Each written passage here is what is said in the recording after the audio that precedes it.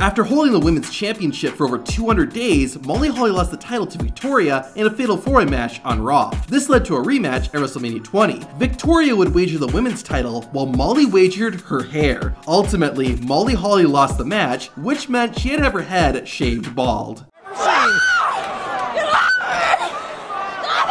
What a humiliating, embarrassing moment.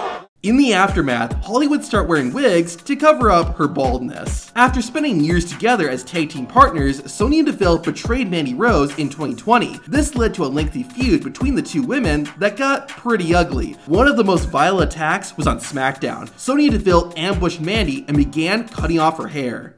You are gonna look so pretty, Mandy! Oh my god! I can't wait to show everybody! This was meant to lead to a hair versus hair match at SummerSlam, but plans changed when Sonya Deville was a victim of an attempted kidnapping. In 2010, CM Punk was on a crusade as the straight edge messiah. His mission was to convert people to straight edge and would have them pledge their devotion by shaving their heads. During one episode of SmackDown, a female fan jumped the barricade and begged CM Punk to help her. Punk agreed and gave the woman, who was named Serena, a haircut in the ring and made her completely bald.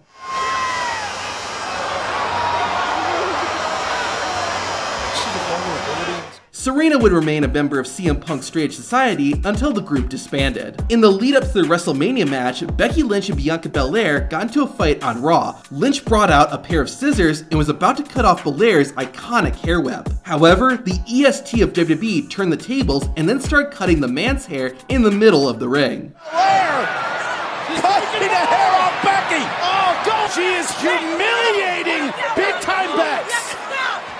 Now, which female WWE wrestler is the scariest of all time? To find out, watch this video.